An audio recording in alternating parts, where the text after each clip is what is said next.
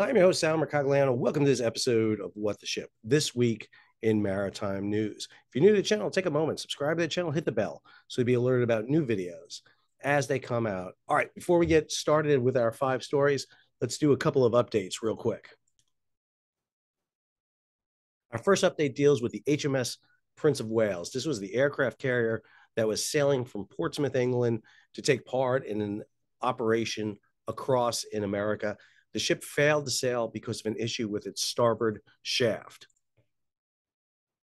This story by USNI Press, Sam Legrone, talks about it and includes a clip from the Royal Navy, Admiral Morehouse, where he describes what happened. Basically, the ship had 2 propeller shafts, 2 screws. The starboard shaft has a series of couplings. It's not one long metal shaft, but a series of shafts attached together with these couplings. Well, one of these couplings have failed, and basically the shaft separated. And this has resulted in damage to the screw, to the propeller, and to the rudder.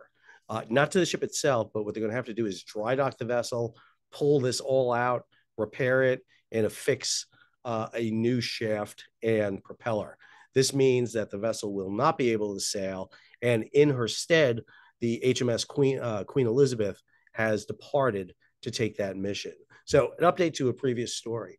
Other story, the OS-35, which was the bulker that went aground off of, that got collided with off of Gibraltar, then went aground. We had reported on her leaking fuel oil. Most of the oil has been removed from her at this time. Booms are in place around the vessels, and Smit, salvage company from the Netherlands, is in place to oversee the salvage of the vessel. As we mentioned in an earlier report, the ship broke up on the forward part of the vessel between the 1, 2, and 3 hold. And so this salvage will be a very difficult one. We may actually see the vessel fully separate from it to be able to get her free, or else they'll have to try to pump her out and raise her. But being in the very damaged condition she's in, they got to be extremely careful not to have the entire ship roll, founder. A difficult situation she's in, but fortunately they've gotten that oil off. Last, the Solomon Islands. This is the group of islands that basically did not respond fast enough for a U.S. Coast Guard cutter, and therefore was denied entry into the port to refuel. The Solomon Islands are right now hosting USNS Mercy, the hospital ship. They just announced that while they're still maintaining their prohibition on vessels, naval vessels coming in, they did note that basically they're going to exempt the Australian and New Zealand Navy from that ban.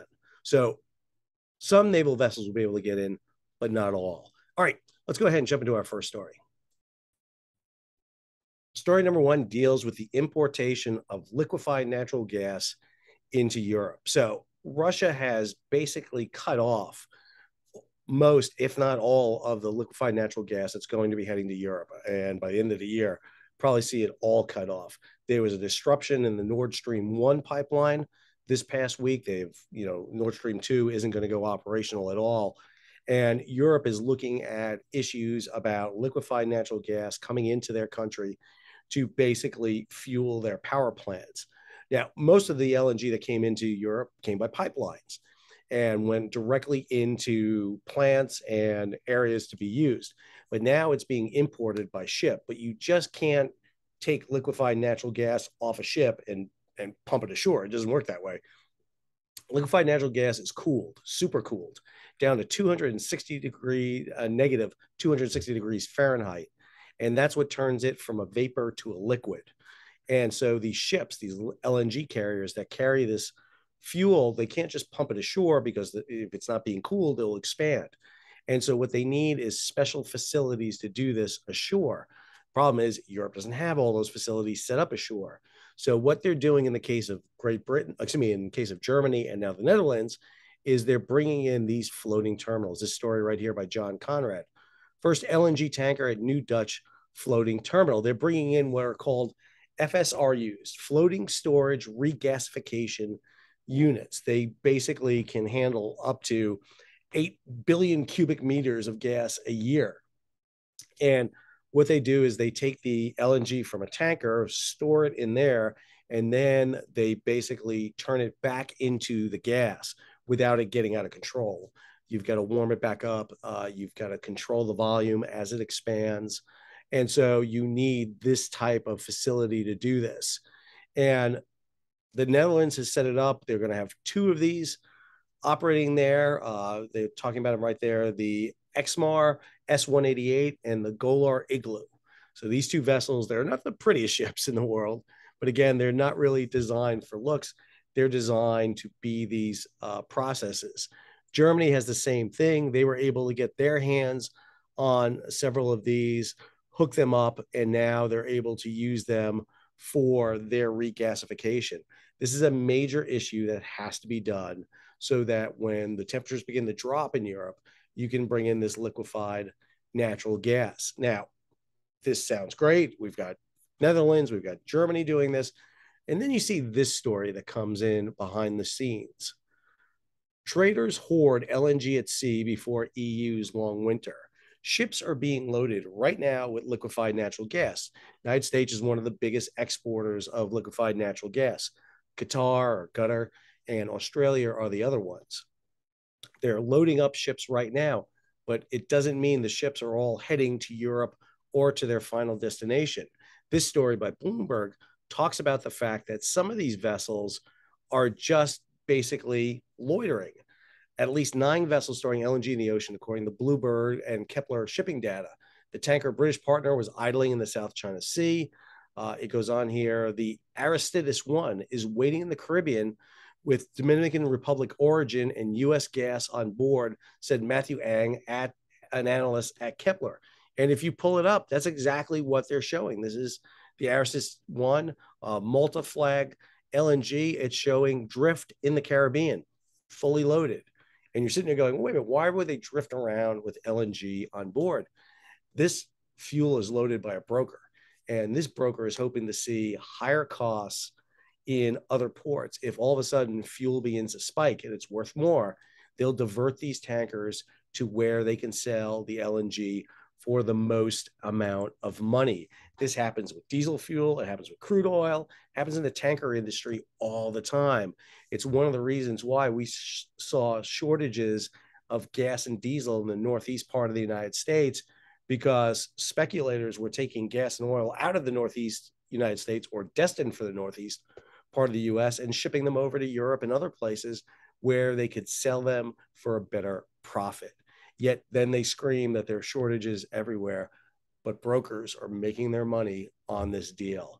It's the seedy side, the behind the scenes side of the tanker industry that most people don't ever see or realize. All right, let's go ahead and jump to story number 2. The story number 2 is going to take us over to Ukraine. The Ukraine, Russia, Turkey, UN grain deal has been very interesting to watch unfold. This story from Reuters: the Ukraine grain deal faces mountains of trouble. Understand that the Ukraine grain deal is seeing grain come out of the region. We see this story right here: wheat prices drop after Ukraine grain deal, ship deal. We see this story right here about the largest convoy coming out of the region. This was 13 vessels that came out, a total of 282,500 tons. So it was an impressive amount of vessels. But right now what we're hearing is that Russia is threatening to pull the plug on this deal because they feel like the reciprocity of the deal is not playing forward. So you're seeing vessels coming out of Ukraine. And again, they're coming out in these groups, not convoys. The UN doesn't want to talk about convoys because convoys mean Navy escorts. These ships have no Navy escorts. But what the UN is seeing is this grain's coming out. And the real beneficiary of this is, let me be clear, not really Ukraine. Number one, it's Russia. Russia is the beneficiary of this deal because in return, Russia gets to freely export food, fuel, and fertilizer. However, Russia is feeling like that open season on their food, fuel, and fertilizer is not being accepted. Instead, there are still barriers for them getting out. And that's why they're really opposing this. The other country that gets a great deal out of this is Turkey. Turkey makes most of the world's flour. About 40% of the world's flour is made in Turkey. And so all this wheat that's going out of Ukraine and Russia goes to Turkey largely. And they're milling that into flour to sell in the market. If they don't have it, Turkey's economy is going to crash. What we're seeing here is that Russia is saying that the West is breaking the deal. They're not allowing to help them get that food, fuel, and fertilizer out into the marketplace. And now you've got Vladimir Putin basically arguing whether or not this deal is going to be renewed. Remember, it's only for 60 days, and then it has to be renewed. Ukraine is talking about expanding and adding new ports to it. Mykolaiv, potentially, and if they can clear Kherson and the waterway to the Gulf of Odessa, adding that.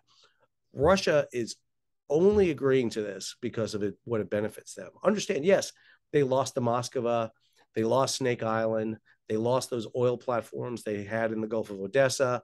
The Crimea has been hit repeatedly, and Russia was very concerned that the Ukrainians were going to start hitting their vessels in the Sea of Azov and coming out of Novorossiysk and the Kerch Strait.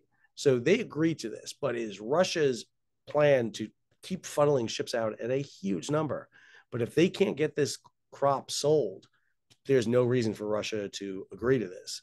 They still have their Kilo submarines, they still have aircraft, they still have mines that they could put in the water and shut everything down if they need to. But we're already seeing the impact here by the fact that we're seeing these prices begin to drop. But let's be clear, only a fraction of what Ukraine exports typically is getting out. We're right around 2 million tons of grain coming out of Ukraine. Normally it's 5 to 6 million a month, not to mention the fact how many fields have been disrupted and what's the potential for wheat and grain harvests in the future is down a huge amount. So this deal is teetering at this point, I would say. We're not seeing enough ships coming out. The war risk insurance is not big enough to allow a lot of big ships to go in. We're seeing more ships go into Ukraine. We're seeing it more consistent and steady. But if Russia's not getting what they want, they're going to pull the plug on this. And that has ramifications for food shortages in Asia, in Africa, and around the world, and food inflation. All right, let's go over to story number 3. Story number 3 deals with the supply chain crisis. Just did a video on this, on where the ships go that were off Los Angeles. I'll have the link above here so you can go ahead and take a look at that. This is the latest update from Flexport on vessel wait time and rail dwell. And you'll see ports on the West Coast and East Coast of North America in there. You see LA and Long Beach with 8 vessels waiting, just a 1-day delay for ships, but 19 days for rail. Oakland is just backed up for a variety of reasons, not the least of which is labor issues. 14 ships waiting to get in, 15 days wait on berth. Seattle Tacoma has delays because of rail backlog. Go up to Vancouver. Vancouver is just backed up, and this goes all the way back to the Fraser River floods. They have just not gotten caught up since then. 14 to 48-day delay. And then Prince Rupert, over to New York, New Jersey, 18 ships waiting off that coast right now. Savannah, 42. Houston, 23. We are seeing those backups. Again, LA and Long Beach, not bad, but we're seeing it shift over to the Eastern Gulf Coast. But the rail issue is one of the big ones here because rail is causing a lot of problems, especially coming off the West Coast into the interior of the United States. Add to it, the latest report coming out here from the National Retail Federation is basically projecting downward on basically retail imports for the last 5 months of the year. We have probably hit peak season right now in terms of containers and imports. This usually happens in the midst of third quarter. I mean, usually we're right in the middle of it, but right now what we're going to see in basically these last 5 months, August, September, October, November, December, is we're going to see a downward turn much sooner than you typically do.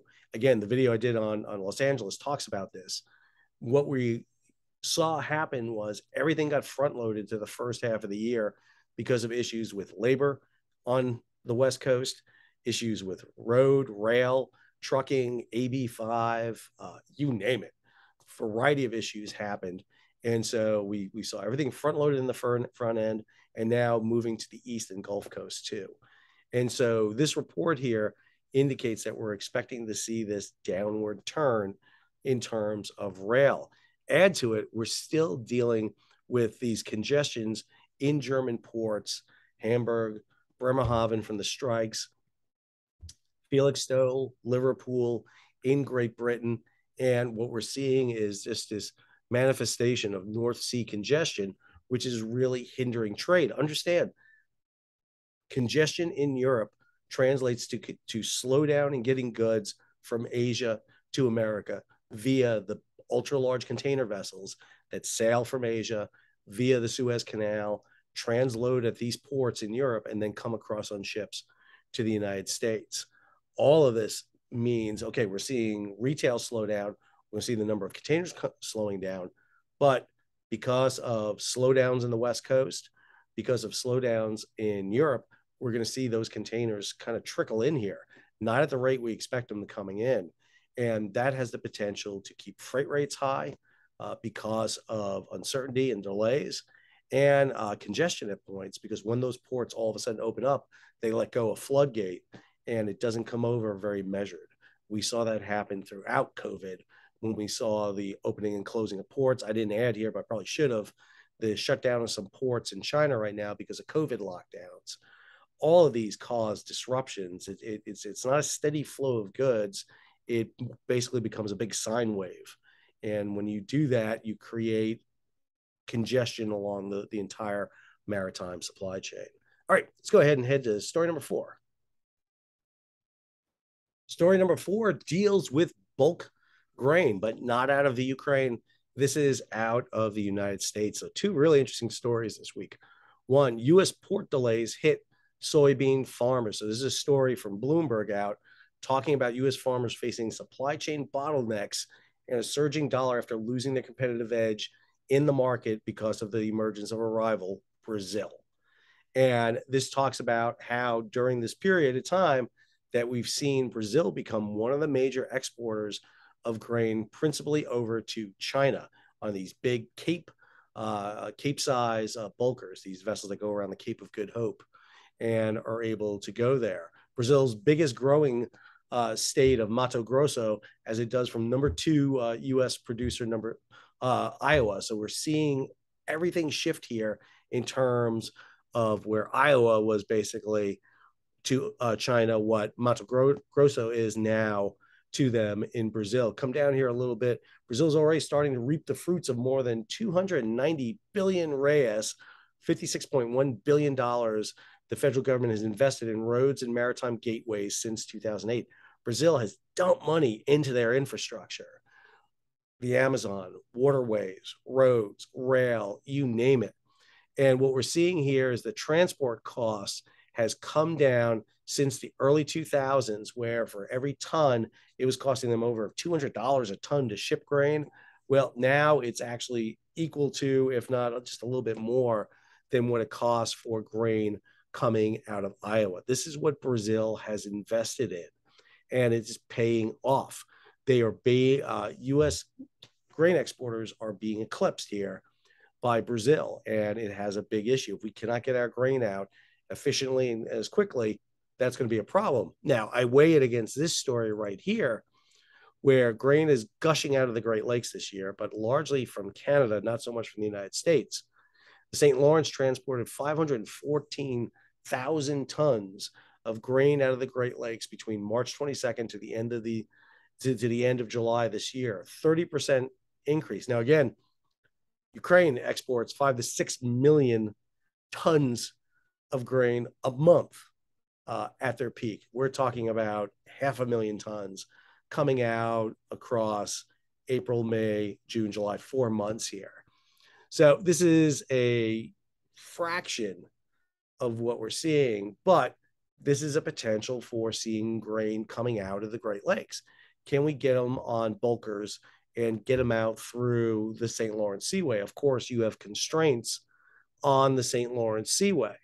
The locks, the channels, the gates there restrict the size that you can come in. They talk about it here. It's estimated that more than 116 million metric tons of commercial cargo are transported on the waterway each year.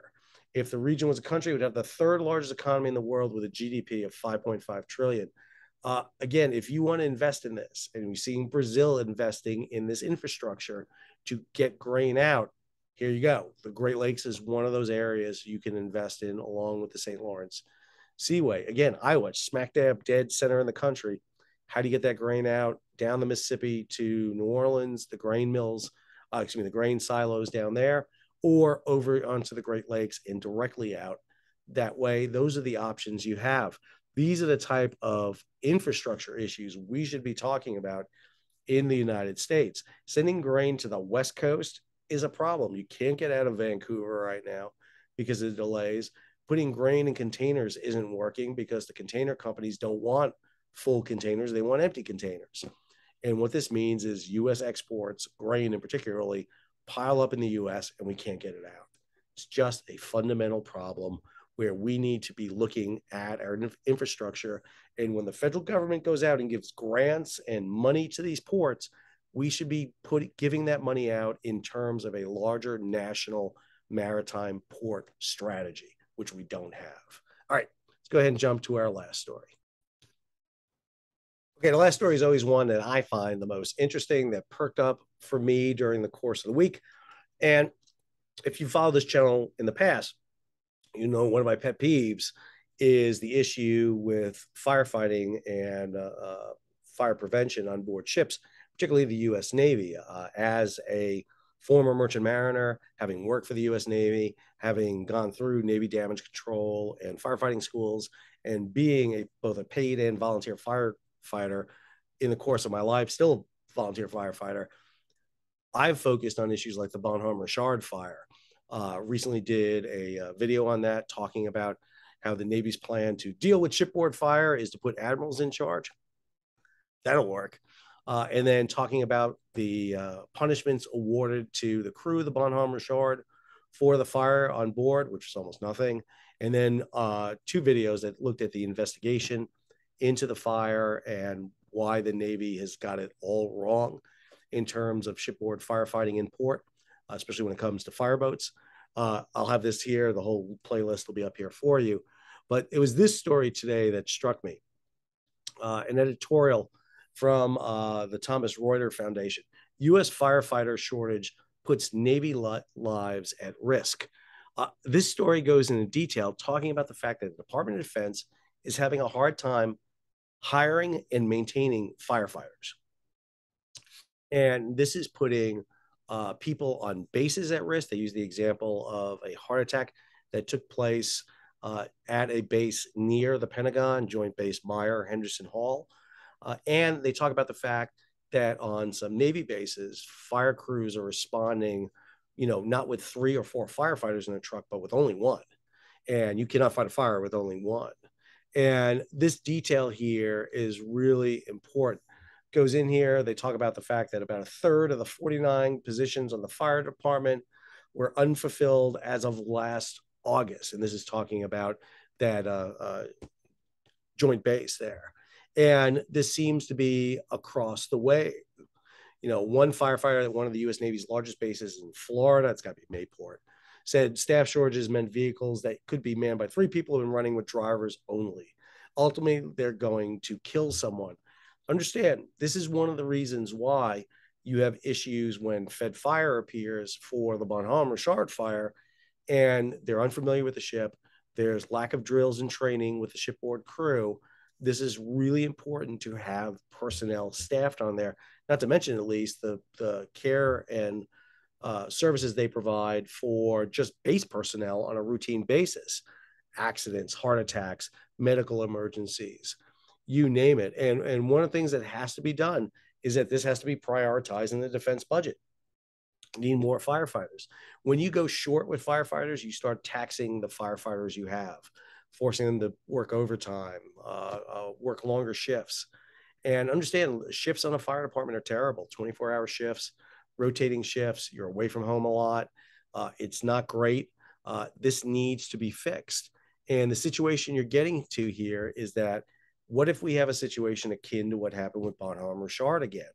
And we're going to lack that shoreside firefighting support that's needed to supplement the duty crew on a ship where the whole crew is not on board. And if you're showing up with ill-staffed engines and crews that haven't been properly trained or coordinated with shipboard personnel and base personnel, that is a disaster there's a recipe for disaster, in my opinion. And I think it's something that the DOD needs to look at. They keep kind of kicking this down the proverbial path. Hey, we'll put admirals in charge of shoreside firefighting. That's great. But if there's no one for the admiral to command, doesn't work. And that's what's happening right now with the Department of Defense and their firefighters. They need to get more. These should be jobs that are going out the door. People should be jumping at these jobs. And why they're not, I don't understand. It's something that needs to be looked at.